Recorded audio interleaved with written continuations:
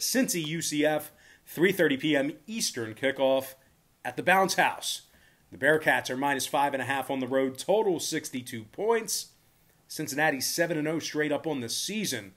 42 points a game on average of their scoring.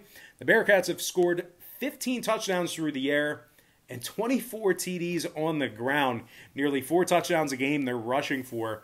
Running back Jared Dokes has touched it 109 times for 563 yards and 7 touchdowns. Dokes is averaging 5.2 yards per touch. Meanwhile, quarterback Desmond Ridder is averaging nearly 9 yards a carry. Absolutely phenomenal out of a quarterback. And he's punched it into the end zone 9 times on the ground himself. But it's not just all offense in Cincinnati this season. Actually, really, a lot of folks would say the cornerstone is the defense.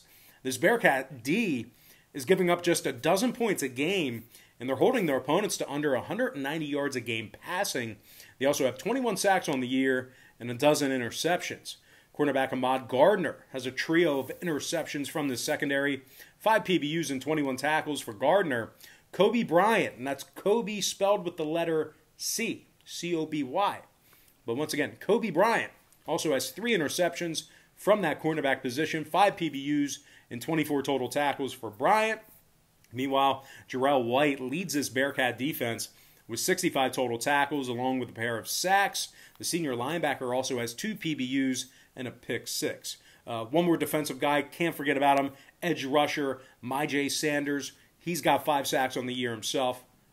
Did not want to leave him out. But anyway, total-wise, 4 out of Cincy's last 6 contests stayed under the posted number. Their defense, once again, is giving up just a dozen points per contest. They've been outstanding. Meanwhile, UCF's last 2 outings stayed under the line themselves. I'm going to go ahead and lean toward the Cincinnati Bearcats, minus 5.5 in the under 62 in that contest. And with that, we're going to dive into our next and final matchup for the show. It's an 8 o'clock game, and we do have it on our big screen.